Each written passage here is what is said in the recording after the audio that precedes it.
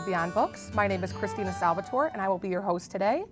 I have a very special guest with us, collection specialist Betty Lang here at the library, and she is going to talk about some wonderful genealogy information and some resources that we offer at the library and an upcoming program. Welcome, Betty. Thank you for joining me today. I know it's cold out there, so thank you for bearing the weather and speaking with me today. Well, I'm glad you're having me because I think we have a lot of information on genealogy here in the library, but people don't know about it. So I'd like to talk about that today because there are people in the community who are very interested in genealogy.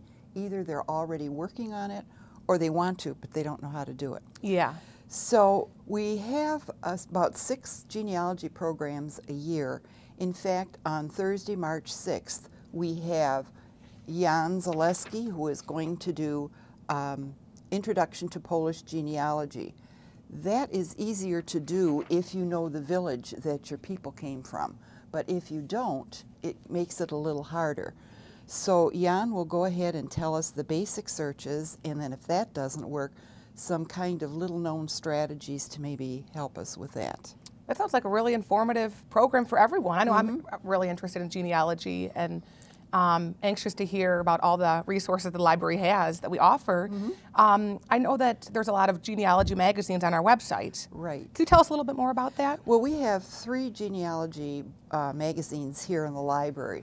The first one is called Family Tree.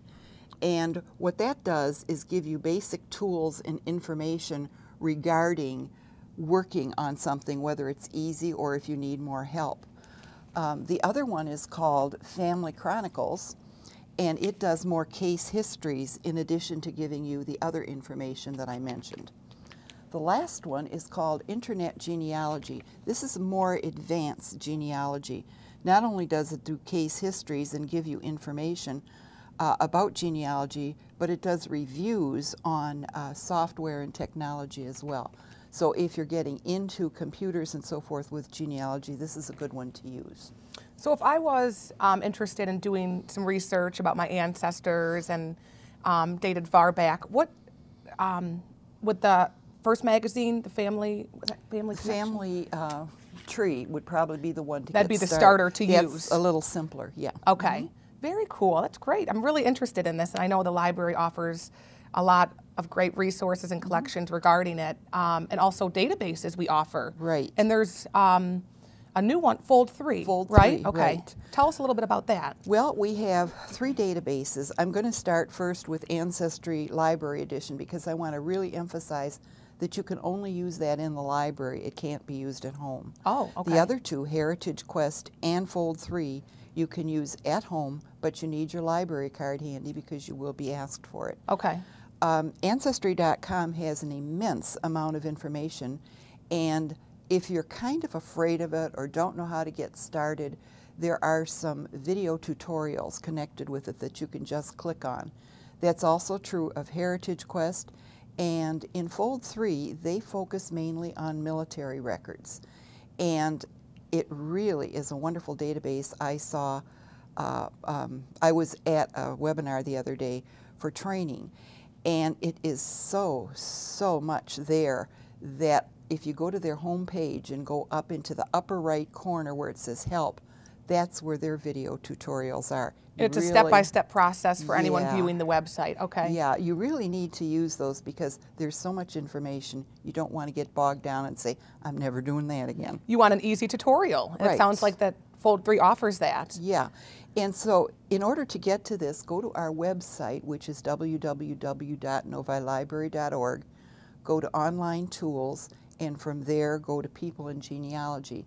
And these will open right up for you. Good. The tutorials are right underneath. Very nice. That sounds easy for our patrons to access. So that's great.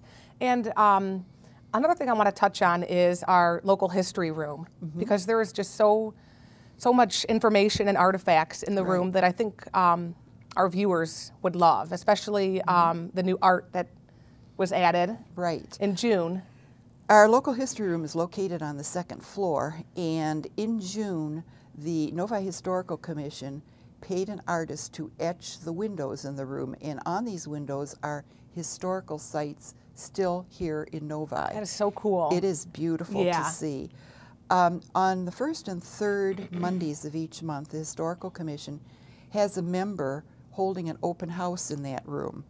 And what they do is they're available either for somebody doing research if they need help, or if anyone just wants to browse the room, see what's there, see how to use it. That's what they're there for.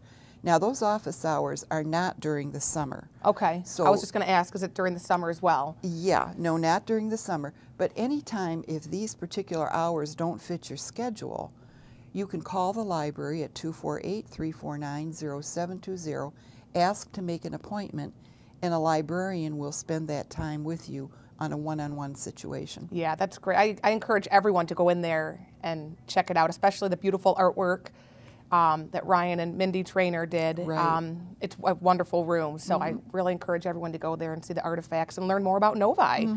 So that's great. Anything else you want to add? No, or? I just want to ask everybody to really make use of these great aids that we have, because you can sit and think about it and not do anything, or you can come in and take the baby steps and get started. Yeah, it sounds like there's step-by-step tutorial for all of it, so that's great for our patrons and viewers. So wonderful. Well, thank you for joining me today. Thank you. And we'll chat soon. Okay. Thank you. Have a good day. Thank you for watching Beyond Books.